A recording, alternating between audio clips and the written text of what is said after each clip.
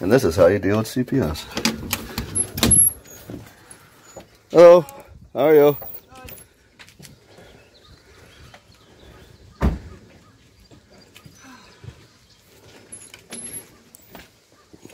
Hello. How are you? Good, how are you? Good. The house looks good. Last time I was here, you guys were still in the camper. Oh, yeah. Nice. Everything, you're settled in good and got a lot more room, right? Very, very nice. Okay. So I'll just go through reading the report and whatever. I know I talked to you, but I don't know if Chad overheard, me talking. Oh, yeah, I listened to You everything. heard on? Okay. Yeah, I had it on speaker. Okay. Wow, that sounds bright. It's amazing. So the report just says that Kristen, age 14, is a vulnerable child around the time of Thanksgiving and Christmas of 2023. That should be 2022, I would think. Yeah. Let me change that. Kristen began experiencing pain in her vaginal and uterine area over several weeks with the pain for Kirsten. With the pain, Kirsten, I don't know, this is not written correct. Kirsten intensifying to the extent that the mother was made aware that the child needed medical care at that time. Mother agreed to take Kirsten to the doctor but never did. Today, 6/7/23, it was learned that Kirsten remains in discomfort around the genitalia area, but the mother has refused to provide child with needed treatment. That's the report.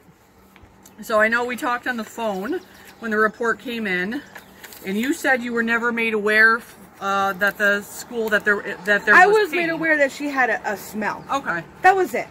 Okay. Never pain, No. discomfort. No. Never. And what women don't get their period and get cramps? You know, I mean, Right. come on. It happens. Do you remember who notified you of that at school? What staff member? I don't remember. Okay. Probably a guidance counselor or social worker or something like that. Somebody she works with. Probably a guidance counselor. Okay. Not me. Okay. So after they told you that there was a concern with smell, did you do anything different? Did you talk to Kirsten about it? Anything like that? Of course I did. Okay. What did she say? What was her thoughts? I know you said Because yeah. she lays in bed constantly. Okay. You know what I mean? Yeah. And for it being spring and summer, she wears long sweatpants and sweatshirts. Yeah. You're going to have a stench. Well, Yeah. With laying yeah. in bed and being Yeah. covered up. And we're Okay. talking to her about hygiene issues. Okay. You Yeah. know, so we are going through with her and, constantly telling her she can't be Okay. laying in bed all the time. Okay. All right. Especially when it's hot out. And she don't like to keep her window open to allow air coming through. Yeah. I mean, I guess some people are hotter than others, have a higher temperature, but yeah, like when I've seen her, she's had, like you said, the sweatshirts and the pants on, and that doesn't really allow your body to breathe. No, or, it doesn't. All that.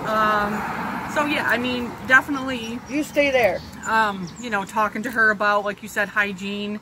Everybody has different levels and different practices of hygiene. Some people religiously shower every day. I've seen people that shower 2-3 times a day. Some people go a few days. Everybody's different, and I think it's different. You can't really say what's right or wrong because everybody's body's different. Yeah. Some people can go days and not sweat or smell, or their hair doesn't get greasy or whatever. Yeah. But like you said, especially at her age, when she has her period, anything like that going on, she really should be showering every day. She should be. Keeping things clean for, just her own health and well-being, not even the smell so much. But, and she's kind of at that age where girls are kind of learning about their bodies. Things change quickly. So sometimes having a mom or an adult to kind of, give them some tips and tricks. Sometimes, kids don't pick up on that stuff by themselves, or they get misinformation from school sometimes. So, so that, and I know they talk about this stuff in school, but I feel like they talk about it way before sometimes, and by the time some girls get their period, they don't maybe remember some of it. So, Yeah. but there's more resources and things out there than when we were kids, Usually it was just like, oh, here's this book, read it, but there's, actual tools, things online that are actually helpful or whatever. But, so she's the only one that gives you trouble doing that, is just Kirsten? Okay. I mean, now But lately she has been coming home from school. Okay. And asking to take a shower, and I keep Okay. telling her, why are you asking? Yeah, right. There's 2 bathrooms in this house. Okay. Full bathrooms. So you guys use your bathroom, the girls Our use theirs? bathroom is in our room. Okay. Their bathroom is right next Okay, to so as it. long as one of the other girls isn't in it, she can use it. And if one is in their bathroom, we allow them to use her bathroom. All right, yeah. I mean, she shouldn't have to ask you know, to use the shower, but okay. Is that's usually at night? You said the other girls usually get in at night. Well, Kirsten, she usually gets in as soon as she comes home from school. All right. Which is around 4:15. Okay. I know sometimes it's hard with multiple kids if you have one bathroom. Some get in the morning, some get, you know, but a lot of kids, they don't. Well, we have them do it at nighttime. Yeah. That way, in the morning, yeah. You know, while they're in bed, they don't smell. Yeah. Yeah. All right. You know, so obviously that's something. Just keep, you know, discussing the hygiene stuff with her. Did you get the paper I faxed you? I did get it. Thank you. And like I said, it was a rash. Okay. And you said the doctor did a full exam down Yes. there? Okay. Yes. She had to get undressed. Okay. She did all of it. I'm not a doctor, so I don't know what was going on, you know, so that's She knew why right off the rip what it was. Okay. Because he's the one that brought her. And they said powder or something. They to keep said a the cream. chafing. Okay. Gold Bond cream. Okay, yeah, I've heard of that. All right. They like to howl when people knock on the door and stuff. They howlers? No, those two are. She was abused when she came from the SPCA. So she's got some different behaviors, right? Okay. Well, I got her from my mother. I got her from the SPCA. Aw, poor baby. All right. This is physical address, mailing address. The number I called you is the best number to call you if I need to, right? I got all your dates of birth. Either are you working right now? No? Okay. He's disabled and I take care of my kids. Okay. My kids are disabled. Okay. We addressed the allegations. What do you do for discipline usually for the kids? Take their phones and shut the internet off. It's the internet. Okay. The internet's a big issue. Oh yeah, I'm sure it is. Do they like to stay up late and do stuff, or? Oh, of course. Okay. Normal kids. I tell lots of parents, take the, like I said, turn the Wi-Fi off, take the controllers, take the phones. Well, if we take the Wi-Fi and shut it off, yeah, they have no access to anything. Right. Regardless if they have the remote or not. I mean, some very few games or phones have, you know, games that are not internet, you know, needed. So, but yeah, that seems to be the best way to get through to them as far as discipline. No physical discipline. No. No. Okay. I've never hit my child ever in my life. Okay. Don't need to. Okay. And obviously they're older now, so any alcohol, drug use? No. Nothing socially? We don't go anywhere. Well, we don't talk to anybody, just our neighbor, which is right there. Yep, okay. I mean, obviously you guys are adults as long as you have a sober caretaker. If one of you's drinking or, you know, smoking or something, one of you's got to be sober, or you have a babysitter. Mental health issues for anybody? I just wrote on my face. No? Nope. Okay. Any current or past domestic violence? If you're talking like 30 years ago. about 20-something years ago. For you? Yes. Okay. All right. Yeah, it can be past or present. Past. Any criminal history for either of you? Arrests or Nope. anything? No probation, parole? No. Nope. Okay. Chronic health issues that anybody takes any medication for? I got an umbilical hernia, Okay. All right. which I'm going to be getting surgery on. Okay. Is that like an outpatient thing, or are you going to be laid up for a while? I'm not sure. Okay. Well, I got to call and ask more questions. Okay. Well, hopefully that goes well and you get over that and can rest. Obviously, any medications, keep them up where the kids can't get them, or the dog. Any learning disabilities for anybody in the house? Yes. Yes? Okay. Which kids? The two oldest ones. Two oldest? Okay.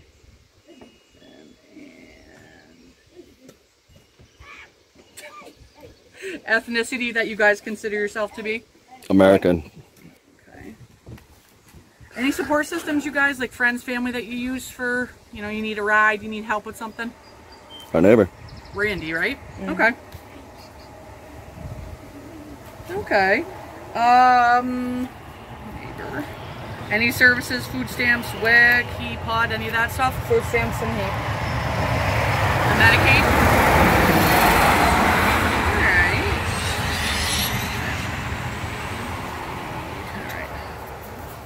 Alright.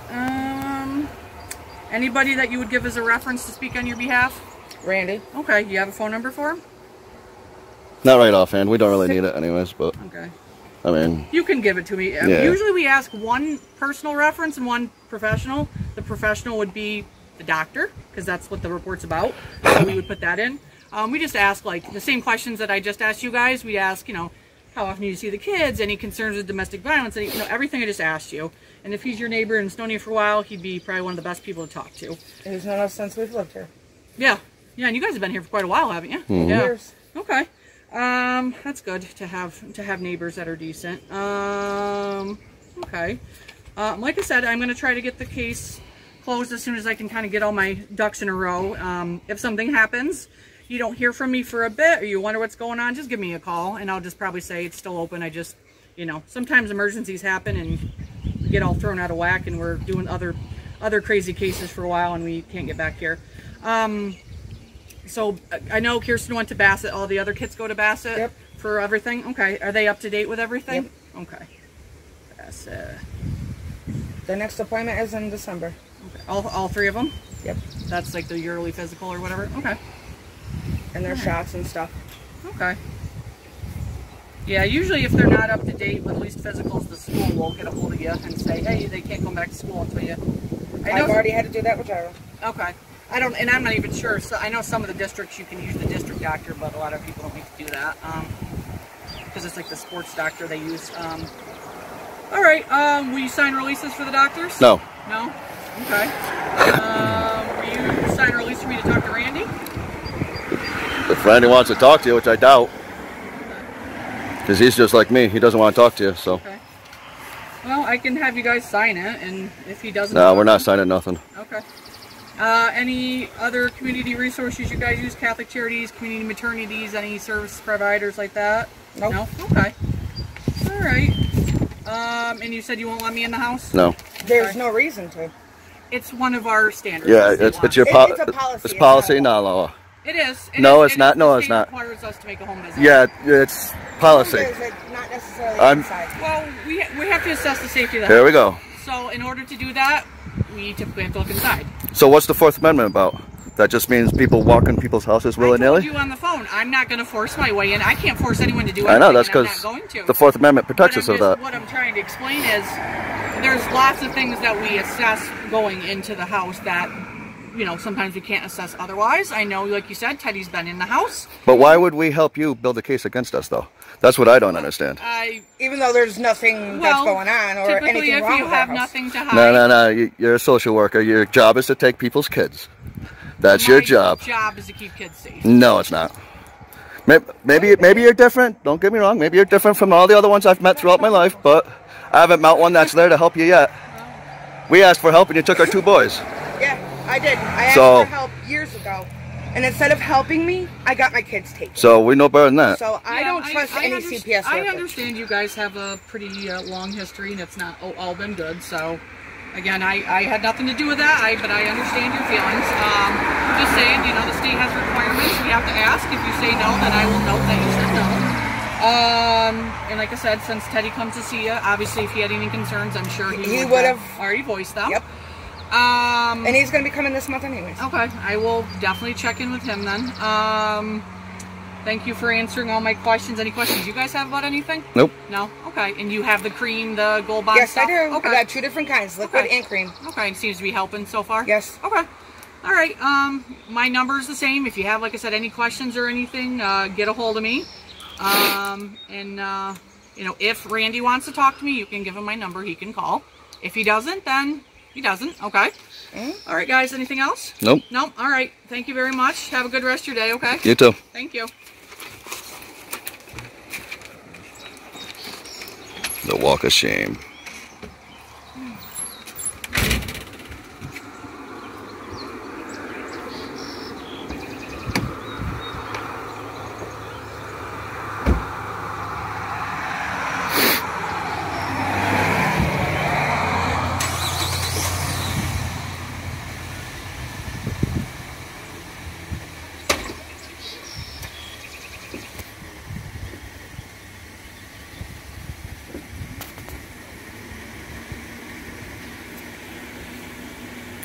And there's the drive of shame, ladies and gentlemen. No warrant, no entry. Just lucky we answered the little questions we did. But you ain't getting nothing from us and you ain't building no case against us. Have a nice day. There it is, the drive of shame. Goodbye.